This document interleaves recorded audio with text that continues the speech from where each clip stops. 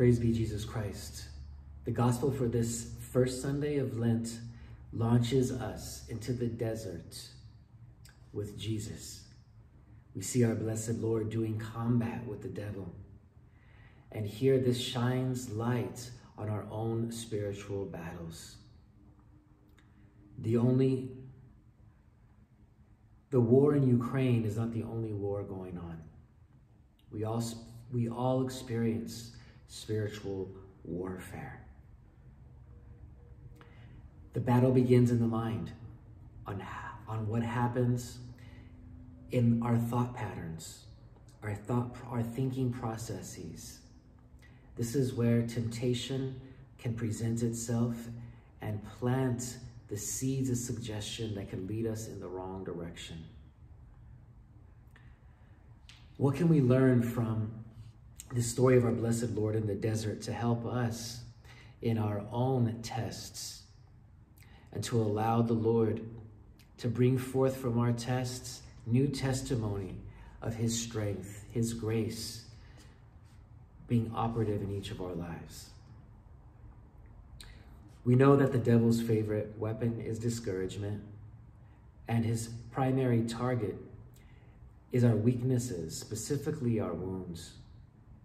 Behind every sin, there is a wound in human nature, or an emotional wound from which the vice lodges itself. And the enemy always tries to attack us when we are most vulnerable. In most 12-step programs, there's an acronym called HALT, H-A-L-T. Whenever we are hungry, angry, lonely, or tired, we need a halt. We need to pump the brakes and start to slow down before we crash. Because it is when we're in a vulnerable state that we are oftentimes attacked. So we have to be careful. We see Jesus today in the gospel, while in the desert fasting for 40 days, he was hungry.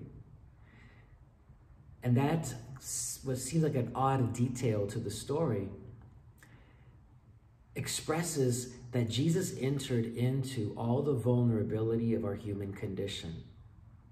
That God, who is in need of nothing outside of himself, by taking on our human condition, experienced all the fragility of our life and became in need.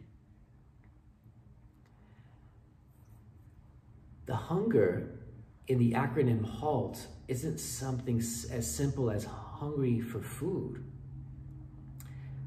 but hungry for attention, hungry for validation, hungry for any illicit pleasure that would in any way undermine our true purpose for happiness. Whenever a person is feeling needy, this can be that kind of vulnerable hunger that can be an opportunity for the enemy to offer a counterfeit solution to the need that is at hand. How does temptation present itself? Very subtly in the thoughts. And in the beginning of the temptation, the enemy will often suggest whatever he is proposing as if it's no big deal, as if there's nothing wrong with it. Everybody's doing it. And he makes it seem so sugar-coated and attractive that he coerces, he coaxes, he soothes the person, he allures the soul into the snare. And once the person has given the consent to whatever has been tempting him or her, then oftentimes the enemy will change his approach, and he'll become no longer the seducer, but the accuser. And he begins to bombard and assault and oppress the person with feeling utterly miserable about themselves, and make them even hate themselves for what they have done, the very thing that often he had so much coaxed and coerced. But it's ultimately the person that makes the consent, that makes the choice.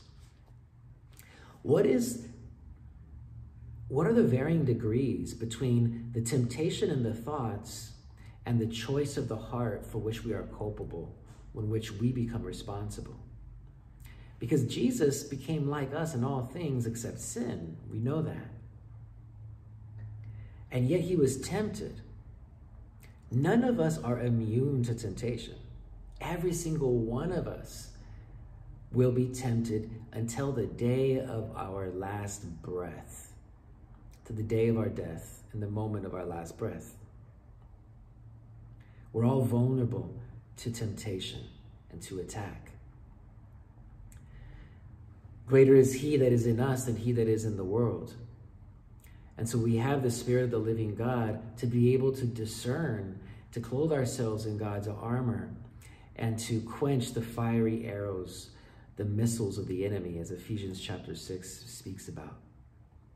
So let's take a look deeper at the details of this psychology of temptation, how it works in our thought life.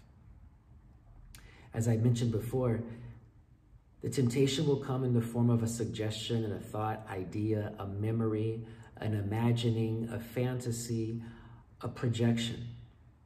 And because our minds are often flowing in a stream of consciousness, there's always a thought pattern process taking place or an inner monologue in the mind, in the thought life.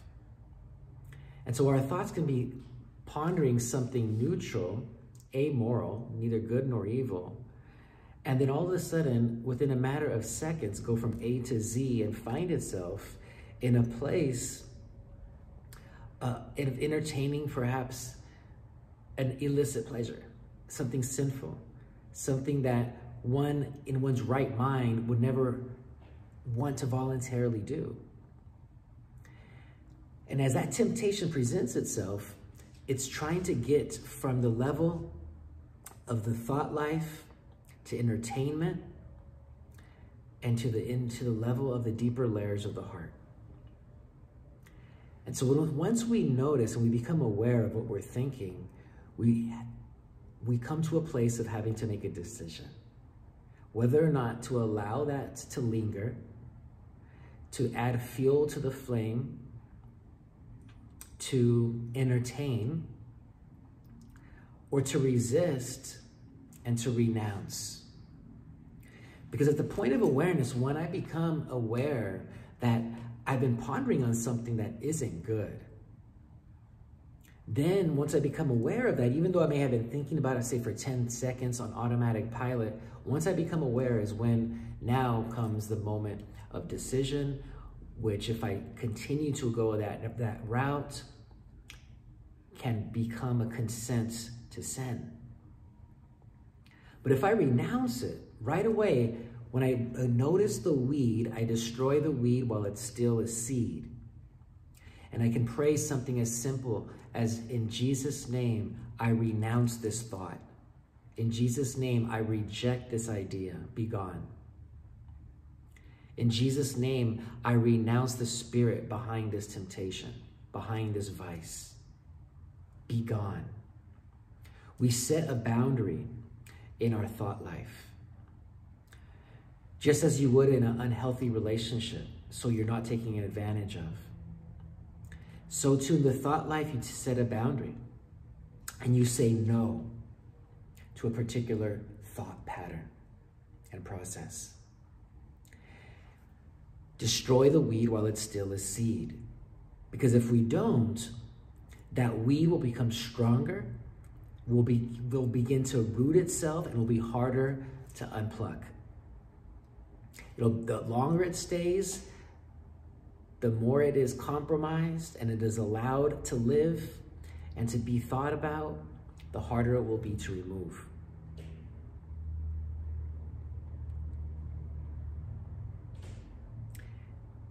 Now, why is it then that sometimes certain thoughts, certain suggestions that have a quality of temptation to them might not leave right away. They might come back like a mosquito. Just you brush it off, and then a few seconds later it comes back, or a few minutes later it's there buzzing in your ear again.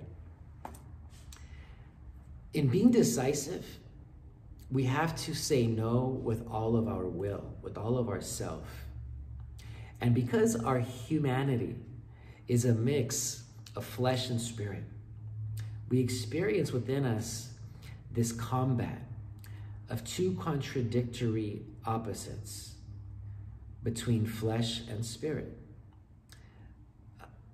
An ego-centered life and a God-centered life. Things that draw us to what is of the Lord, and the things that draw us to the way of the world. Things that are a reflection of our true self in God's image and likeness, and things that are a reflection in us or an inclination towards our false self in the world's image and likeness.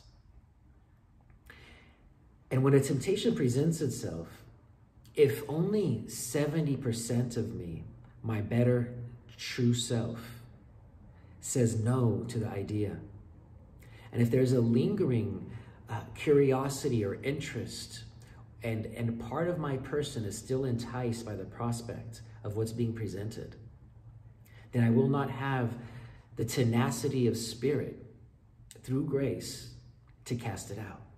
It's only when all of me is saying to the vice, to the sin and the spirit, no, get out, that it will go. And the sooner we do that, the better off we are. So it doesn't become stronger. It doesn't progress from being a toehold to a foothold to a stronghold. From being an occasion and a cause of oppression to obsession, and ultimately to possession, in the sense of the vice taking possession of the person, where a person becomes enslaved or addicted to the vice and the spirit of it.